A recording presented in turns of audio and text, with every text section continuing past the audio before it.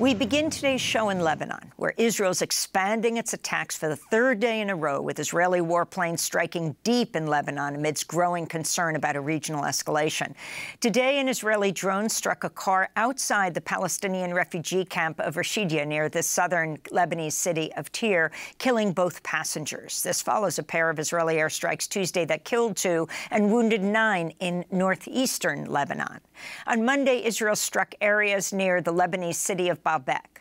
Lebanon's Hezbollah, which is an ally of Hamas, responded by launching a barrage of over 100 rockets at northern Israel Tuesday in what's been described as the heaviest attack since October 7th. For more, we're joined by Rami Khouri, Palestinian American journalist, senior public policy fellow at the American University of Beirut. His most recent piece for Al Jazeera is headlined, "Watching the Watchdogs: Biden, U.S. Media, and Arab American Political Power." Rami, welcome back to Democracy Now! We want to talk about Gaza in a minute, but let's begin with Lebanon and what's happening with the attacks between Israel and Lebanon.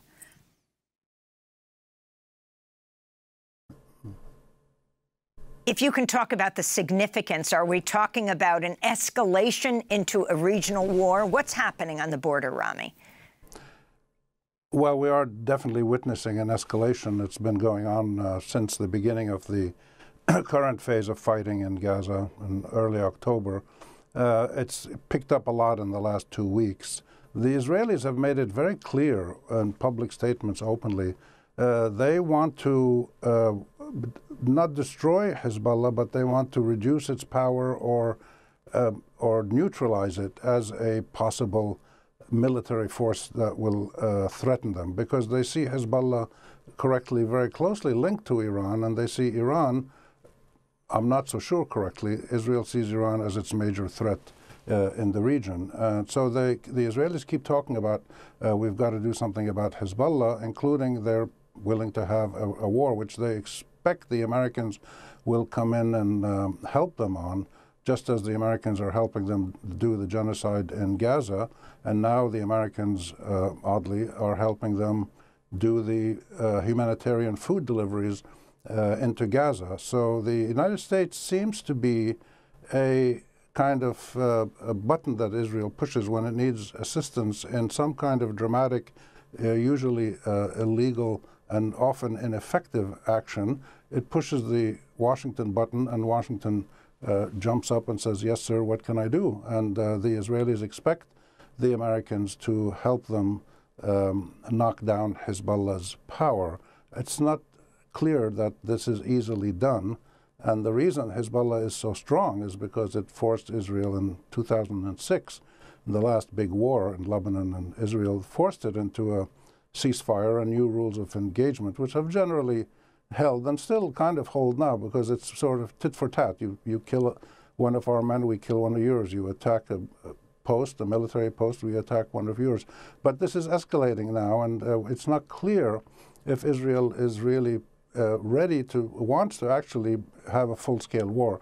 Neither side, I think, will achieve very much other than massive destruction in both countries. So I remain skeptical about a full-scale war, but I'm expecting this level of tit-for-tat and even a higher level of assassinations, maybe hitting some infrastructure here and there. I expect that to ramp up a little bit, but not an all-out war.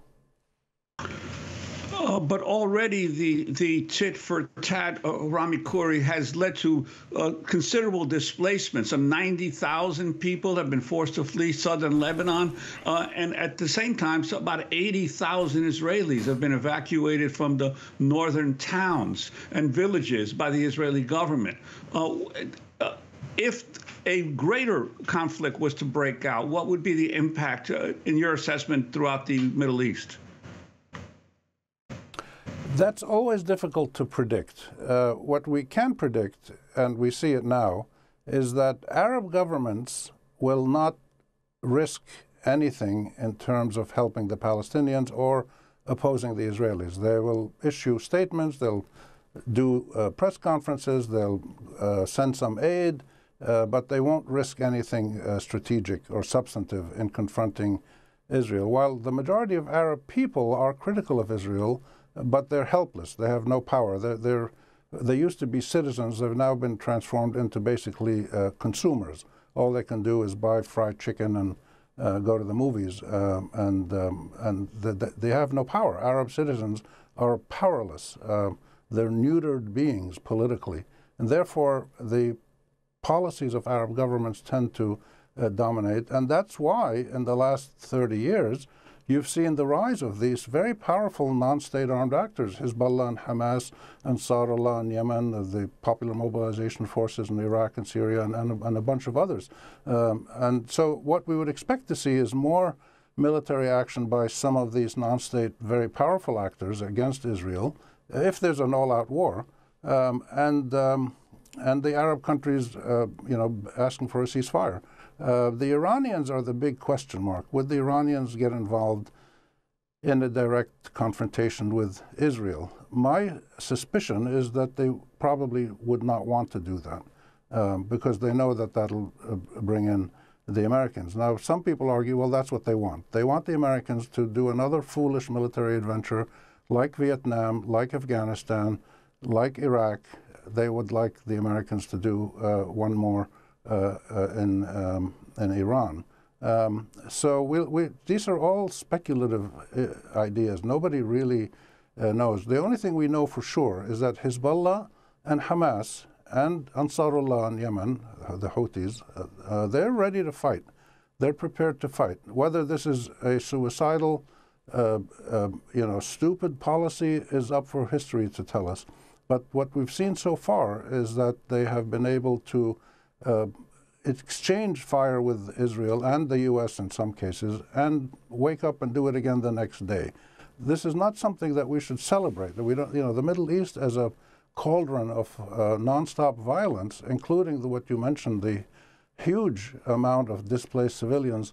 This is painful to ordinary families. I witnessed it in Lebanon, in Palestine, in Jordan, and Syria, to see the refugees that have to run around when wars happen. It happened in Iraq, it happened in Kuwait, in Yemen, all over the place. And we don't want to see another round of this. But this is the inevitable consequence of allowing the Arab-Israeli conflict to expand for 100 years, for a century, with direct, explicit, ongoing and expanding American and British aid and arms and political protection at the UN.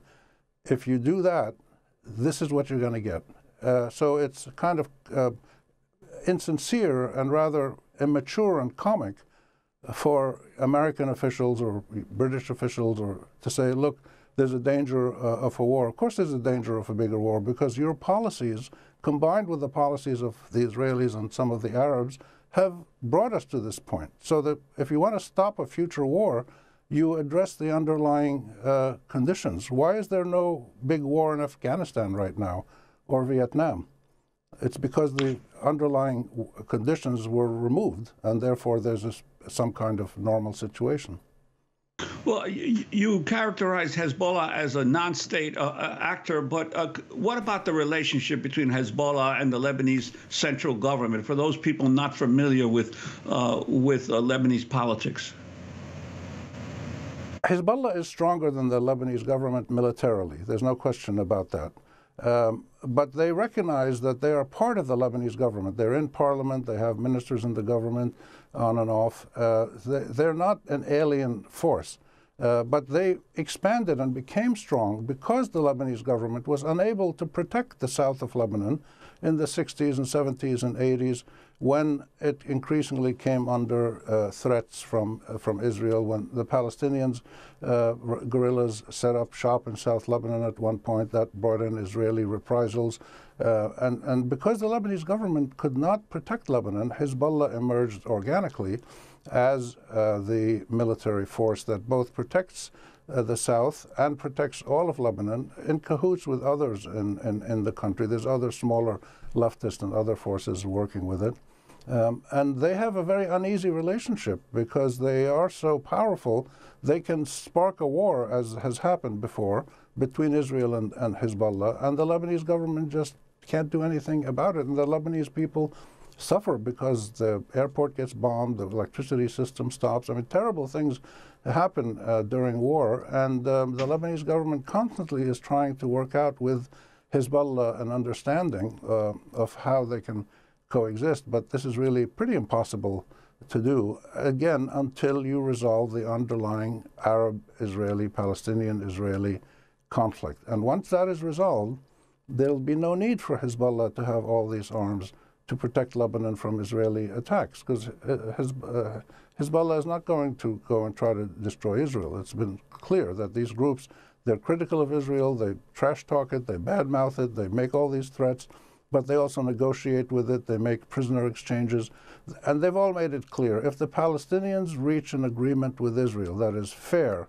to both sides, and the majority of Palestinian people support it, they will go along with it. There's no question about that. So we have to constantly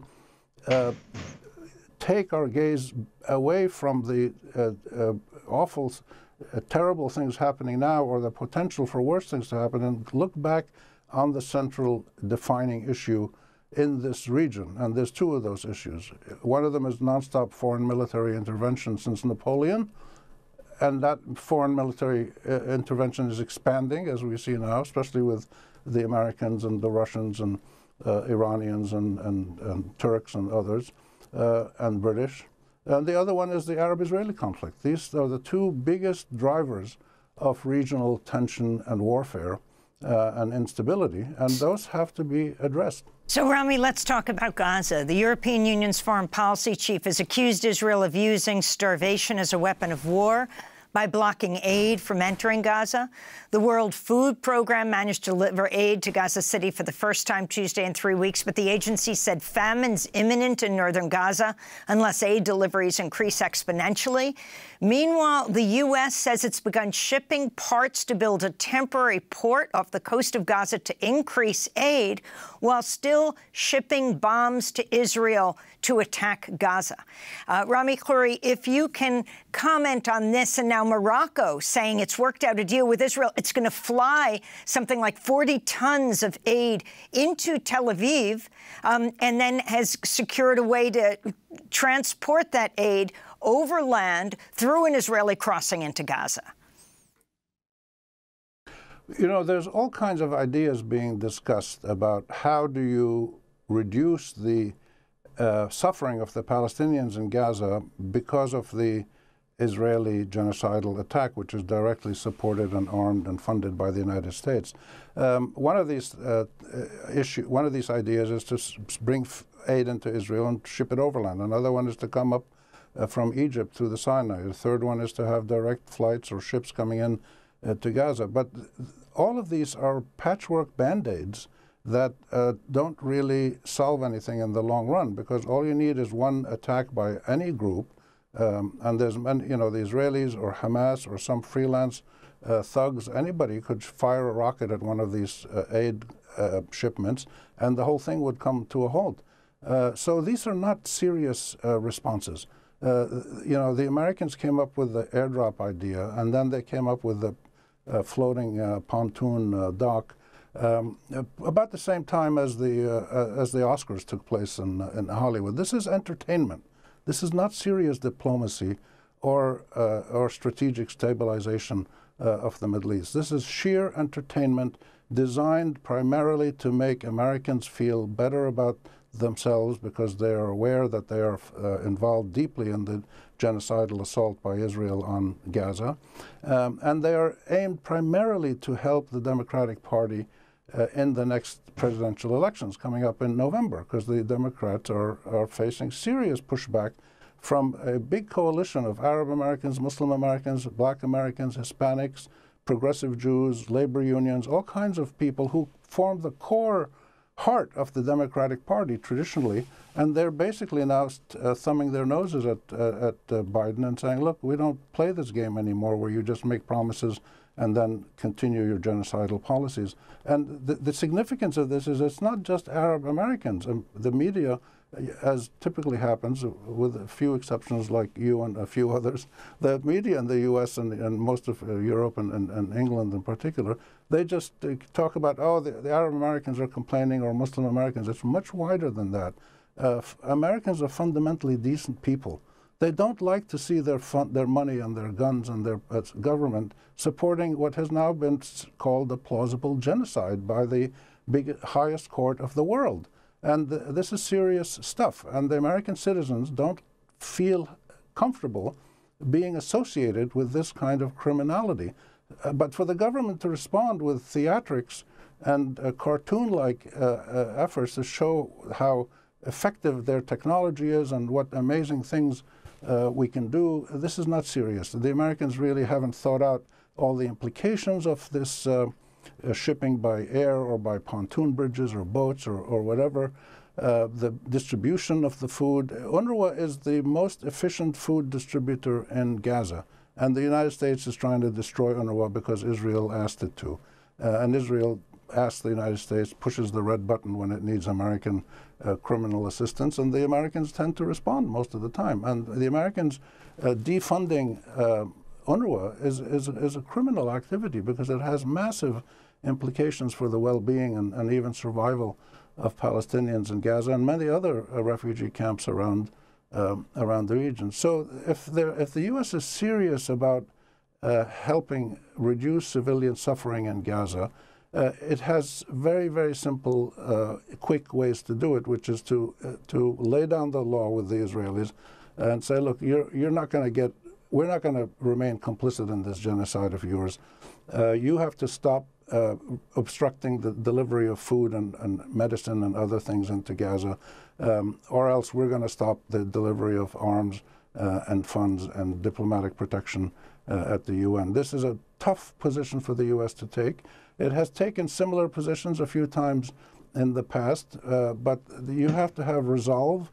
You have to have serious analysis in the White House, and you have to have a wellspring of decency and ethical behavior, all three of which are now missing from the White House policy on foreign policy in the Middle East.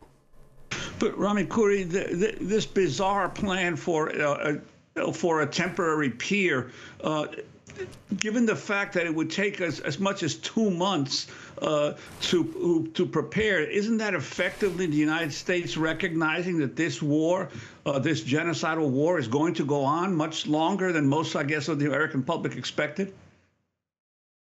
Absolutely. This is exactly the point I'm trying to make, that the United States and Great Britain, most of all among the Western countries, are explicitly, openly, even enthusiastically supporting the plausible genocide that Israel is carrying out. And this is one of the great mysteries of modern times. Why would two countries like the US and the UK, which boast about their commitment to democracy and human rights and equality and all of these good things, why would they be so emphatic and so consistent in supporting this? They don't have a problem with 30,000 Palestinians killed and hundreds of thousands injured or displaced. They clearly don't have a problem with it. Their words mean nothing. Their actions speak volumes about what they truly feel in their hearts. This is the government. The people of these countries are much better than that. But the US and UK and a few other countries are all out supporting Israel in doing this, and they have been since 1917, when England issued the Balfour Declaration. That's why we say you've got to look at the historical context. In 1917, the United Kingdom issued a Balfour Declaration to the small, young Zionist movement in Europe, saying we support the creation of a Jewish homeland in Palestine. And Palestine was 95% Arab. There was a small Jewish community that had always existed there and should always exist there, but it was 95% Arab. It's like me saying there should be a Palestinian homeland in the center of Manhattan. It just is not, it's not right. It's not possible. You can't take somebody else's land and create your own country. And since 1917, the Zionist movement, then the State of Israel, supported by the US and UK and others, has enthusiastically pursued the plan to diminish the number of Palestinians living in Palestine so you can have a exclusively Jewish state, which is the government policy now of this government in Israel. But it has failed. It has failed because the number of Palestinians between the historic Palestine from the Jordan River to the Mediterranean Sea which includes Israel and some of the occupied territories, there are more Palestinians now than Israelis, more Christian and Muslim Palestinians than Jewish Israelis.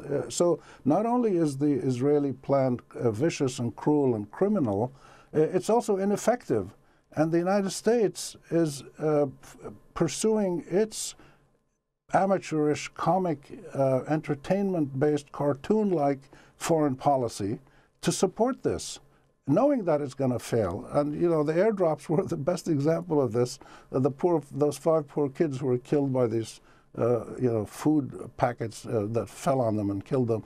This is unbelievable that the United States would carry out these kinds of policies. The pontoon bridge is another one. There's so many ramifications of that also that haven't been discussed or explored in terms of what it's going to mean in terms of recreating Israeli direct security control mechanisms in Gaza to protect the food and allow it to be distributed. Who's going to distribute it? Is this going to create new mechanisms which already are starting to take shape now of lawless gang-like behavior among starving, desperate Palestinians? And this is human nature. Anybody who's starving and desperate is going to create gangs and to go get the food and distribute it. And this is exactly what's happening. And this is exactly what the Israelis want. They want the Palestinians to act in this manner, and therefore the Israelis can show the world, look at these people, these are animals, these Palestinians, and they want to drive them out. And there's another fear also that if UNRWA is not allowed to continue its activities, the distribution process will end up being either politicized or criminalized, and this is with the direct involvement of the Israelis and the Americans and some Arab countries, and this is also not a very good idea. Rami Khouri, so there's many. We want to thank you so much for being with us, Palestinian American journalist, senior public policy fellow at the American University of Beirut. Joining us today from New York,